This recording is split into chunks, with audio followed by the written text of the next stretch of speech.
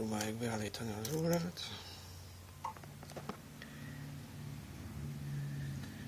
Van két gomb, az Adjust and Select.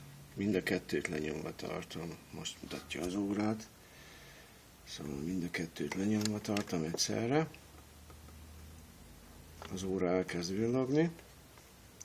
Az Adjust, az a beállítás, ezzel tudom léptetni. Hány órát? Legyen 8 óra. 8 óra valamennyi van, 8 óra 34. A Select, ezzel kiválasztom a órát, percet. Ezzel tudom léptetni a perceket, az Adjust. Ha lenyomva tartom, akkor gyorsan fog ugrálni. Oké, állítsa be 35-re. 36, jó. Tehát az Adjust, az beállítás, a Select, az kiválasztás. A Selectet újra megnyomom, és visszatért alaphelyzetbe.